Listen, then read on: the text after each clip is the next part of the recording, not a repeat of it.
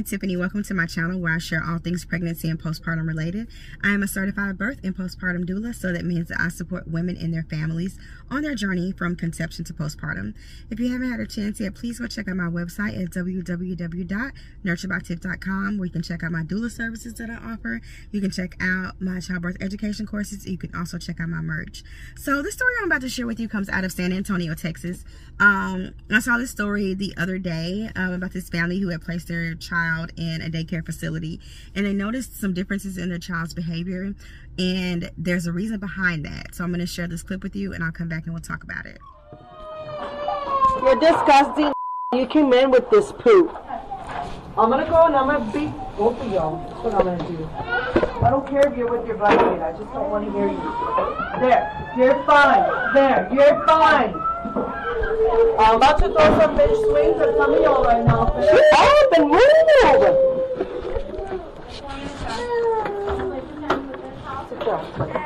Sit your ass down. Come sit down now. You better not be playing with that soap, because I'm going to leave that soap in your hand and you're going to eat with it like that. Get away. Go sit down. Touch it and you die. Sit your ass down. Go! Go! Well, that's not combining. Just for her. Well, then go to your bed if you're done. Lay down. Get away from me, because I will end up in jail.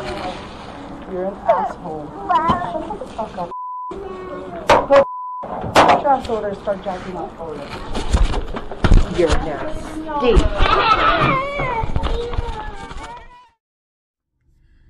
So that was a story. I know that having children is a choice, and placing your child in someone else's care is a choice. But when we as parents place our children in the care of someone else, that's hard to do. It's very hard to do. It's hard for people to find others who are going to take care of their children the way that they would take care of their children. Well, good parents. It's hard, you know what I'm saying? It's hard for you to find good-hearted, kind-hearted people who really take care of your children the way that you would take care of your children. And fortunately enough, you know what I'm saying, this mom had the idea, hey, let's put a recording device in our child's, clothing, just so we can hear what's going on. And for you to be someone who works around children and you have those type of thoughts working around children, nah. You need to find something else to do. You really need to find something else to do. No one's forcing you to work there. No one is saying, hey, if you don't do this, you know what I'm saying, no. Taking care of children is not easy. Taking care of children is a task, and I will say it until I'm blue in the face. It is not for everybody. It takes a special kind of person to be a child care provider, just like it takes a special kind of person to be a healthcare provider. Everybody that's in healthcare does not need to be in healthcare. You guys, people that's in healthcare for the wrong reasons, don't have any kind of empathy, compassion, no nothing. You know what I'm saying? I see it all the time. And you got some people that are in childcare for the wrong reasons, don't have any kind of patience, no compassion, no empathy, no nothing. And you need to find something else to do.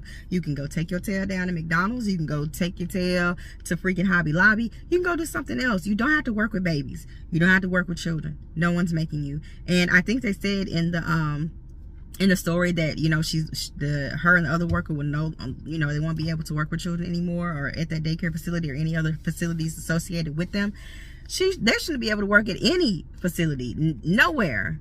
You threatening, talking about what this baby's gonna make you do, and all this. They're children. They're innocent little children. They're babies. How can you be upset? Man, people, I don't understand. I do not understand. I don't understand. It's like I said, they just let people do anything. People can walk in off the street. You don't know where they come from, who they are, what type of background they have, and you allow these people to work with children and take care of them, and they have those type of feelings and that type of heart. No. I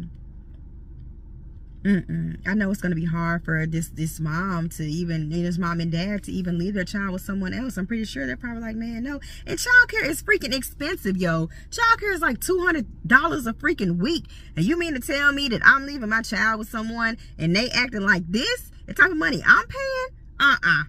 Oh no, those were some good parents. They went about that the right way, because I know some people, probably myself included, they probably wouldn't have went in there and set some things off, because no, number one, I'm paying you my money, and number two, you're feeling like this towards my baby. No, I'm entrusting you to take care of my child. You know, don't do that.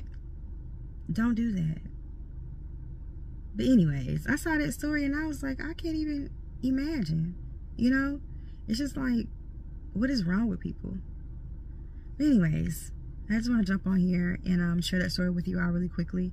What are your thoughts on this? What are your thoughts on daycares, or, you know, childcare as a whole?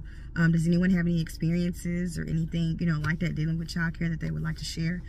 And not to discredit any, because there are some really great teachers and childcare providers out there. You know, you have good and bad in everything.